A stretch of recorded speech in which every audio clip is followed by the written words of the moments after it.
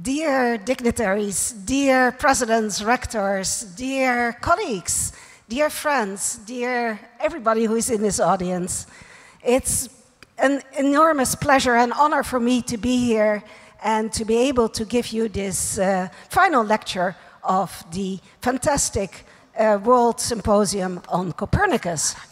What a week it has been. It was already said during the various speeches. We've seen and heard everything. We have heard astronomy, we've heard about history, we've heard about philosophy, culture, religion, anthropology.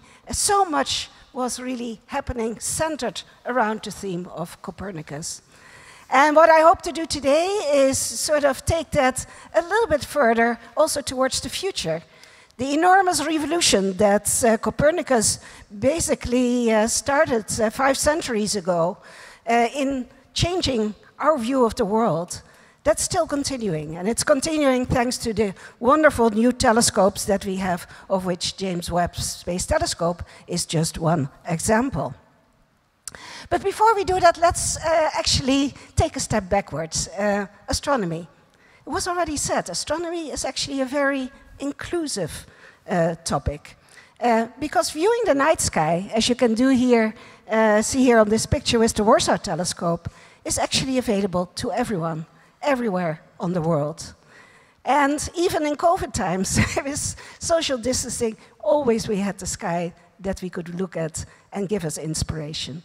And if you just look at the sky, then immediately you have to start to wonder, you know, where do we actually come from? What is our place in this gigantic universe? And of course, Copernicus studied that and was fascinated by that.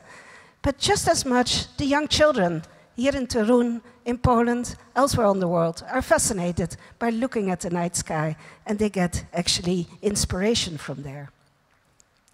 Now, I'm actually standing here also as past president of the International Astronomical Union. That is the worldwide organization of all professional astronomers, some 12,000 astronomers worldwide of more than 100 countries. And Poland has been one of the earliest members. In 1922, it joined already, just 3 years after the foundation of the International Astronomical Union. And Poland and the IAU and Copernicus have actually gone hand in hand over this past century.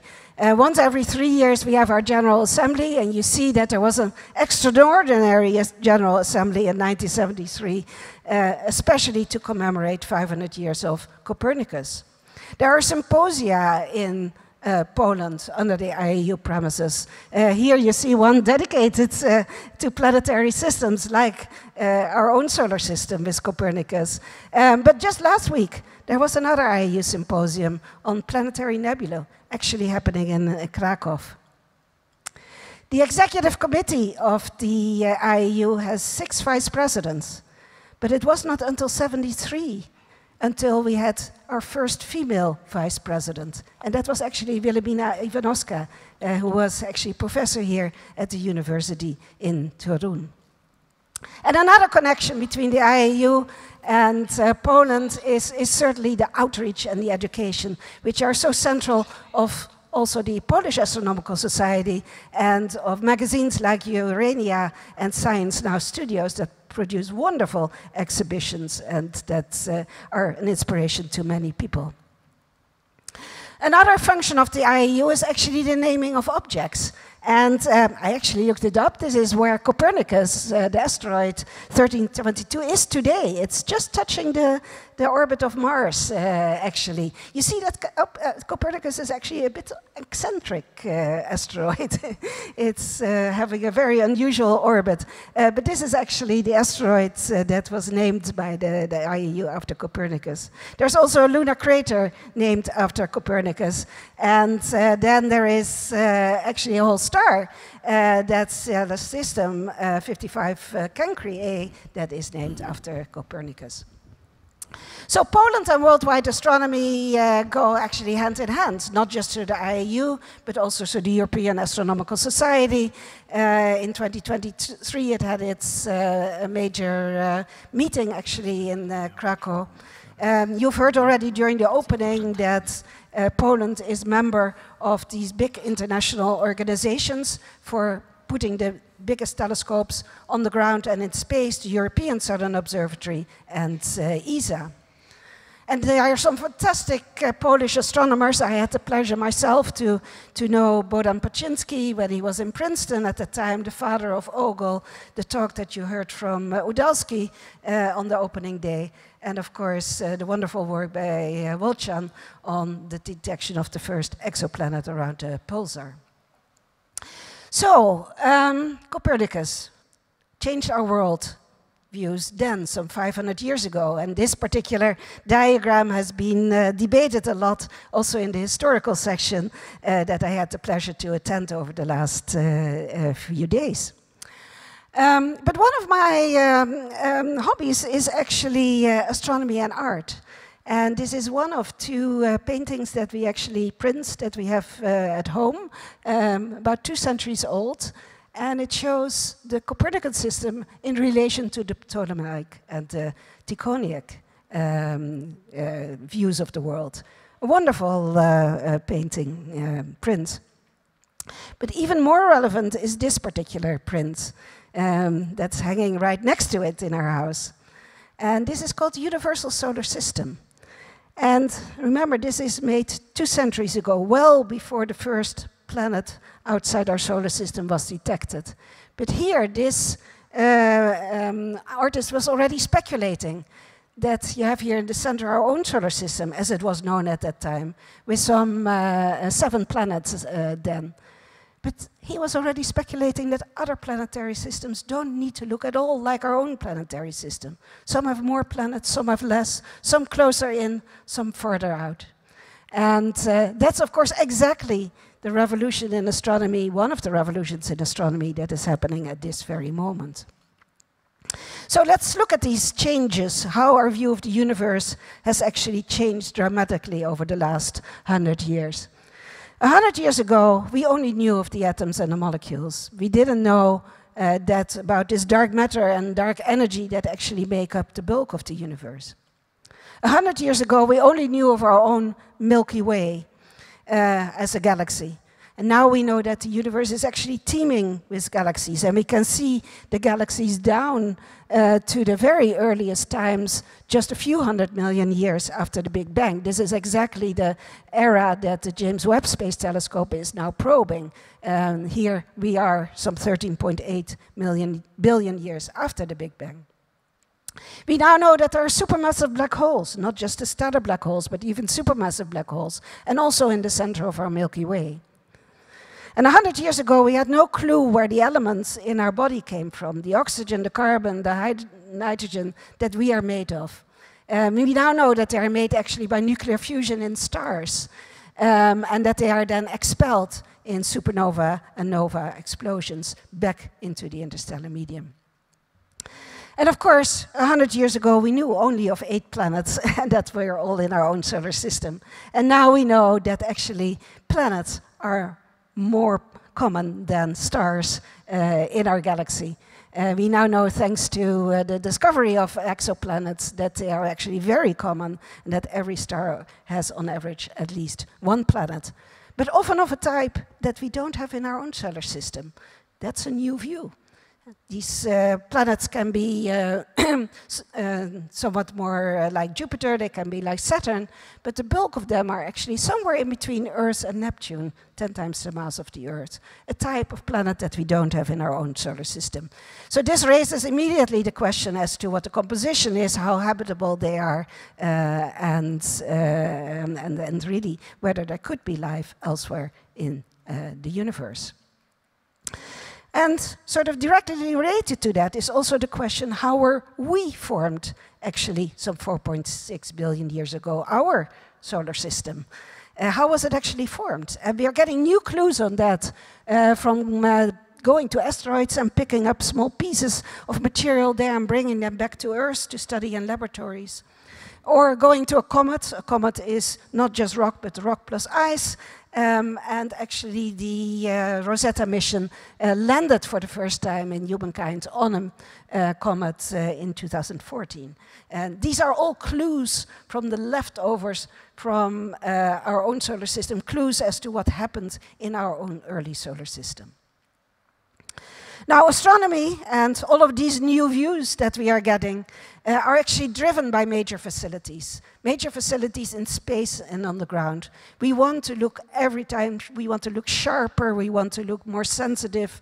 That can only happen if we improve our technology and we improve the size of our telescopes. And here are some examples of very famous telescopes like the Hubble, like the European Southern Observatory, and like this telescope with the Atacama Large Millimeter Array, ALMA, that is actually the first worldwide collaboration in astronomy. All of these are multinational, intercontinental collaborations.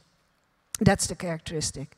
And what is wonderful is that all of them also have open data, open archives that are accessible to anywhere, anybody in the world. So you can also go to the archives of these telescopes and download data and look at them yourselves. So one of these big new facilities, and certainly the biggest at the moment, biggest step that is happening now, is the James Webb Space Telescope that undoubtedly many of you have heard about in the news. It's the new flagship mission from NASA in collaboration with the European Space Agency, ESA, and Canada.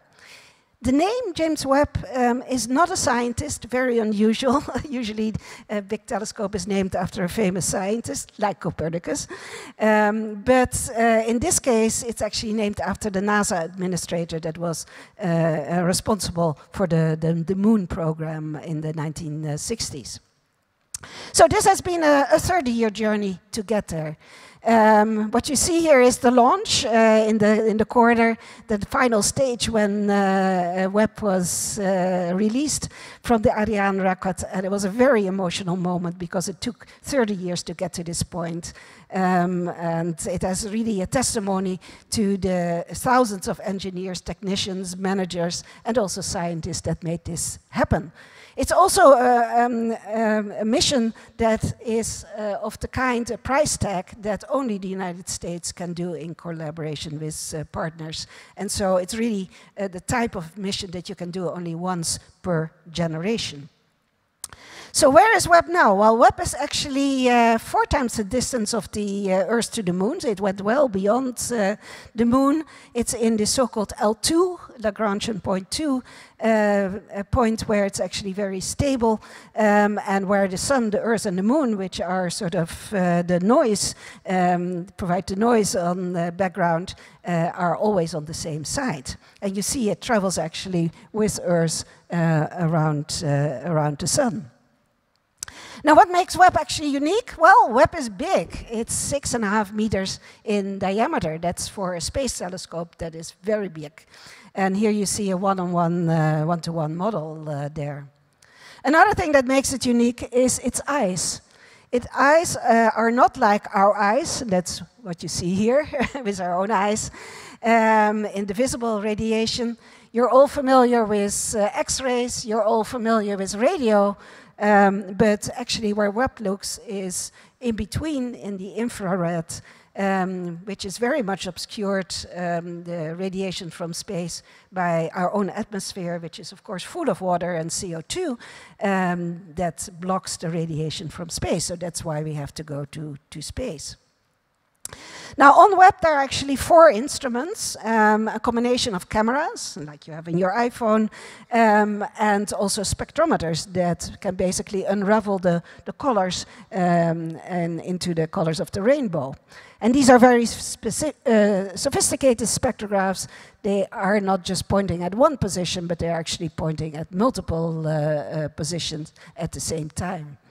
And so everything combined, the size, the detectors, the instruments, make that the sensitivities are about a factor of 100 to 1,000 better than earlier instruments. And that means that we surely are going to find surprises if we have that much of discovery space.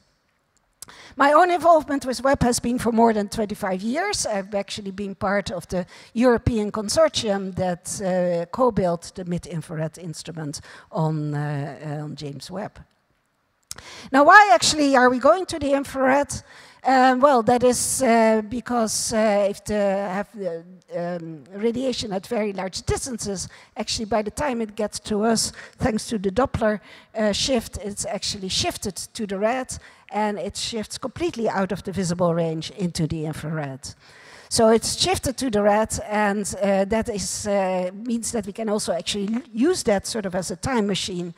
Far away basically also means long ago. Why the infrared? That was one reason. The other reason is that we can actually peer very deep actually into these dust clouds and see the birthplaces of galaxies, stars, and planets. And that's exactly what the Webb science is. It's basically going from first lights to new planets. Now, the first image that was released on July 11 last year was of this deepest image of the universe to date. Let me take you through this. This is actually a star. This star image is a diffraction pattern of the telescopes that recognize you immediately that this must be a Webb image. This is a cluster of galaxies that actually amplifies the radiation that comes from behind, so it provides a little bit of a lens effect.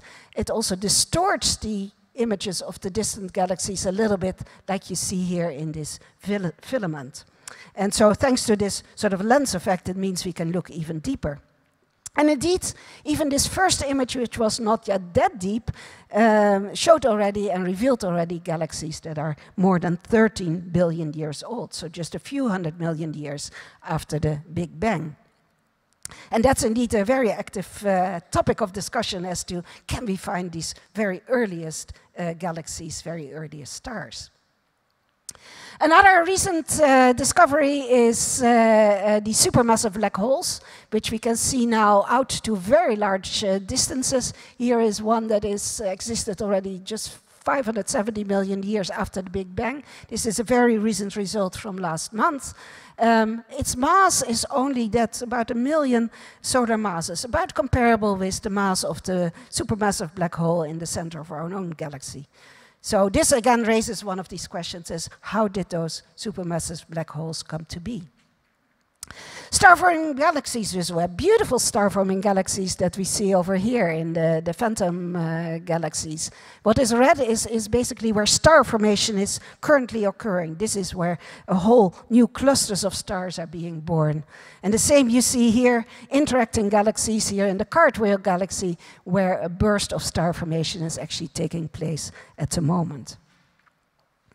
In the last part of my talk, I would like to focus now on really the other worlds close by. We've seen that Webb already gives us new views of our universe. Now let's look at new views of other worlds. And for that, let's actually go back to the Starry Night.